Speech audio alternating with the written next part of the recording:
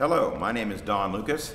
I'm a trombonist and a trombone professor at Boston University and previously at Texas Tech University and previously at Eastern New Mexico University. It's my pleasure to say a few comments about the ITA Frank Smith competition. In the year 1978, relatively a short time ago for me, although younger trombonists will think that dinosaurs were probably running around back then, it was a mixed year for me. I had many ups and downs. But some of the ups involved the fact that year I not only attended the International Trombone Workshop at George Peabody College, Nashville, Tennessee. That was the name for the International Trombone Festival in those days. And then George Peabody College was bought by Vanderbilt, and it was held at Vanderbilt and then later Belmont College, all in Nashville. But I was selected to perform in the Texas Tech University Trombone Choir as the winner that year of the ITA Emory-Remington International Trombone Choir Competition.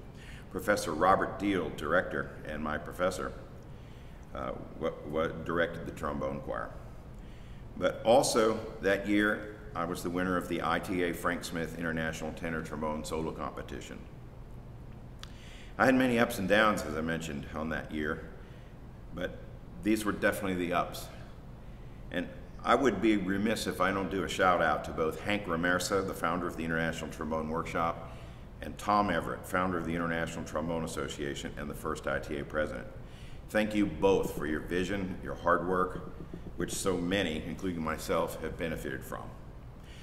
I remember Hugo Magliocco, who later served as our 10th ITA president, telephoned me and saying, "Do you know why I'm calling you?" I said, "I am hopeful." Then he told me I had won the ITA Frank Smith International Solo Competition.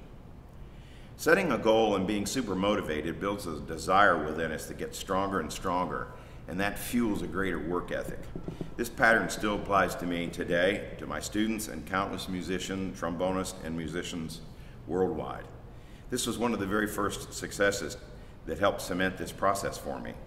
Especially during this COVID-19 worldwide pandemic, we need to make a constant effort to own our own motivations, to take responsibility for our own passion and focus, and press in towards that which makes us come alive. Choose to target listening to the music that inspires you. Choose to perform, develop our playing in a new way or a new color. We've all had some successes and disappointments. The successes also help us with the disappointments. I've often heard it said that if baseball players would be well envious of us musicians' percentages of success in comparison with their batting averages. They're batting .500 half of the time getting it right. That's a good batting average in baseball. Most days, when we're having a good day, we do better. This year, the chosen piece for the 2021 ITA Frank Smith International Tenor Trombone Solo Competition is Colors by Bert Appermont, published by Bariato Music. The first movement is entitled Yellow, and the second movement entitled Red. So the competition is from the first measure through measure 233. The Belgian composer Bert Appermont has written many works for wind band, brass band, and orchestra. Colors was finished on December 29, 1998, and written for and features the Belgian trombonist Ben Heimhouts. This is absolutely my personal favorite solo with wind ensemble or symphonic band, along with Downtown Diversions, Adam Gorb, and Colloquy by William Goldstein. I had the pleasure of performing this piece rather recently in Rio de Janeiro as part of the UNIRIO, which translated from Portuguese means University of Rio, International Trombone Festival. There are several very good performances for reference you can find on YouTube of Colors. Many trombonists and teachers do not recommend listening to recordings of a piece for fear that it will influence their own musical interpretations. A few years back, I was chatting with two of the greatest musicians I've ever had the pleasure to work with. One was a pianist and the other was a trombonist. And both of these musicians said during the rehearsal, they just don't want to listen to a recording ever and before they work on it. And all I could do was start laughing, because in my opinion, it would be literally impossible for both of those musicians to not make it theirs. My idea is I do like to listen to the music and get a initial impression of the piece, maybe 2 or 3 times. Then I do put the recording away. And as I work with it, I work on my own interpretation. Now, there's a very narrow area for our own interpretation. Most of the things are provided on the music, on the score, the trombone part and the piano score with the trombone part. When you're looking at this piece, you need to have a copy of the score.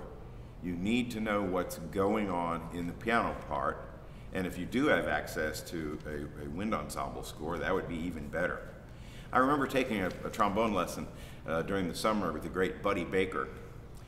He taught at University of Northern Colorado. He was as great classically as he was playing jazz. He had played formerly with the Woody Herman Band. And I brought a piece to him to work on, and I put the trombone part on the music stand. He said, "Well, where's the music?" And I pointed to it, and he goes, "Well, where's the music?" And I started to get the idea he meant something else, and then I realized he meant that I needed to bring the score. I think too often we're tempted just to look at our own trombone part. Look at the score and see what the role of each of us is. Is the trombone always leading? Is the piano always following? Or do we take turns? Are we accompanying? Do we have rhythmic development? What's our role in our trombone part relative to the piano part? There's been many occasions where, when I was younger, the pianist always led. And that now, in the rather more recent years, the pianist is always following. This is actually chamber music. So there's times when the piano takes the lead. Oftentimes I will say very diplomatically to my collaborative pianist, say, "What do you think about the phrasing there?" And get them to think. And I said, "What would you do if you were playing that as a concert pianist on the stage?" And then they just go to town, and it's fantastic. And I like the idea to start discussion. Talk with your pianists. Create something that's both of you, not just, "This is my trombone idea and you will do my idea." I think that if you will listen to the recordings of this, particularly with wind ensemble, you will start to hear timbres, which is also called colors, and you will hear the timbres of what the wind ensemble does. I think that many of those we could represent with trombone and piano if we're aiming for them.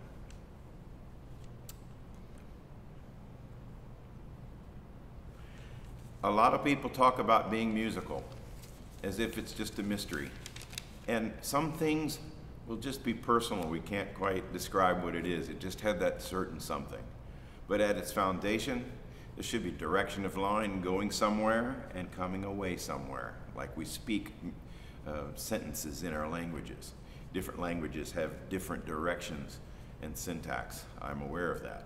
And different pieces do as well.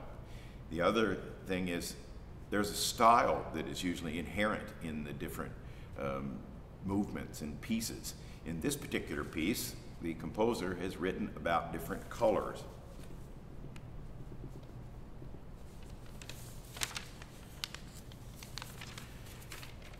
I'd like to talk first about the first movement, yellow. I feel this is very noble and stately. And when the trombone comes in at letter A, it's almost like a flower that opens up. It's not, it just opens up slowly, and it just keeps building. In measure 2 of A, I like to not articulate the B and the A 32nd notes. Da, da, da, da, da, ba, da, ba, da. Just sort of lightly flip that natural slur. Dum, ba, dum. Lean on that non-harmonic tone, that appoggiatura. And the other figures that follow after that are pretty much the same. 2 bars before B, when you've played in the middle of the measure on beat 3, the F to E, drive through that E, because it leads to the arrival, which is broader sound, bigger sound at measure 23. And it comes back in dynamic. You'll notice there's a lot of triplet figures there. Triplet figures have a musical style when we're playing them melodically. Sometimes accompaniment will play them very static, like a metronome would. But da da da ba ba ba da da da da da da da.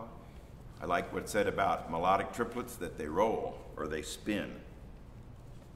It's such a beautiful color change in the lead up to letter C.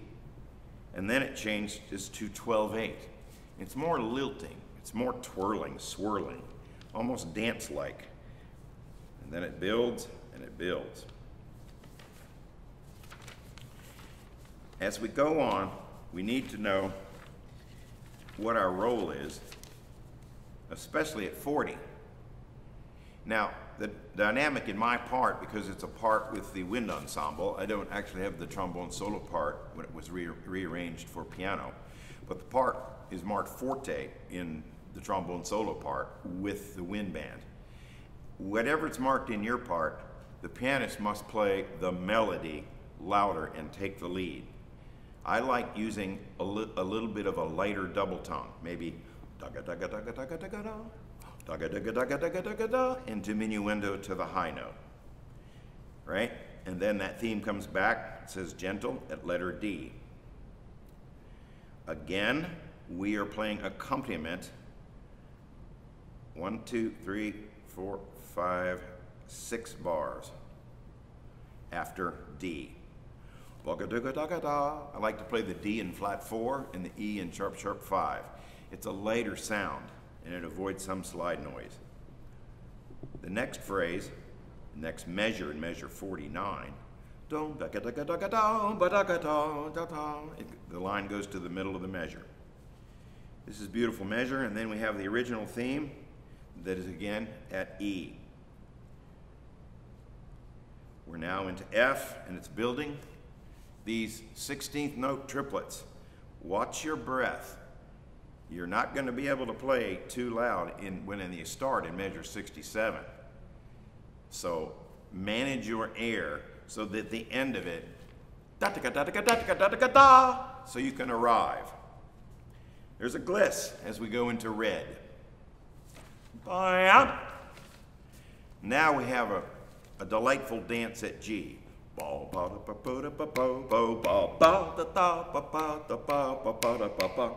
I feel that these phrases go to the third bar. When we repeat the gliss in measure 93, I like to play that a little better. Be very careful that you're aware that that's the F above the staff partial. All trombone makers made every trombone really sharp on that partial. So it's like a flat, flat 6 to a definite flat 1 on that high C partial. Letter H. These first 3 notes, they're pickups. I like to say that if we're in a lyrical world, it's something, really relaxed, it's very smooth. We don't use an all-purpose ta. So at H, I would come in with the legato da. Da, da, not ta, but da, da, da, da, da, da, da, da, da, da. Lift the 8th note. Da, da, da, da, da, da, play more. So that next line goes a little bit more.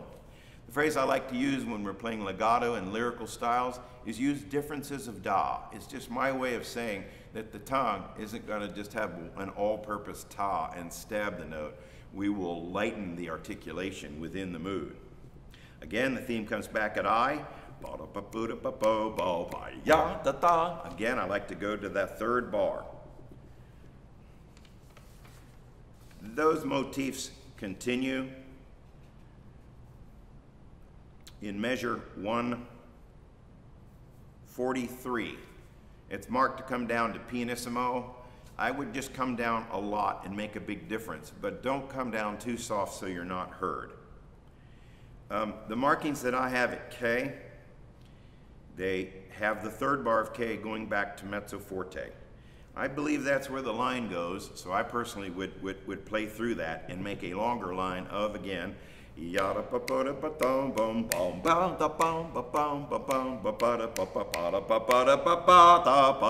second louder the second time, but I would duck and measure 152. Dum, ba, bum, ba, ba, da, ba, ba. Figures build, they build. You're going to have to manage your air very carefully to have enough air to be able to come into L. Please don't try to kill those low notes. It takes too much air. Make it sound like a beautiful phrase. Yes, there should be a crescendo, but if there's a choice of not playing quite the dynamic that's written and making a beautiful sound in line, pick the latter, please. When you are playing the next theme, this is 75, 76, 77, 178. When you're on that high B flat, already start thinking quarter note triplets.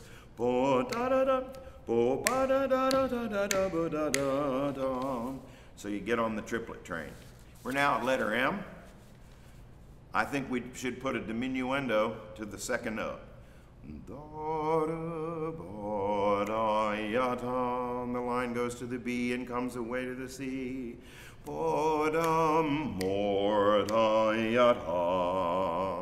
So the arrival is the third bar after M, and it comes away. It rounds off the phrase and that note. And then it does it again, and it arrives in 190, and then comes away, rounding off the phrase. Make long lines. Make long lines. Again, this is more of a lyrical type thing, so use differences of da, please, okay? Take a huge breath before the measure before O, and just don't, well, focus on just keeping that air steady, steady, steady. If your aperture's too big, you'll run out of air, right? So I like one person's interpretation of this, of doing a little bit more of a legato as you end this, particularly if it's by itself and it sounds like an ending. 232, da da da da, oh, and just place that pedal B flat. In the low range, keep the corners. Keep the corners. Don't let go of your support in the corners.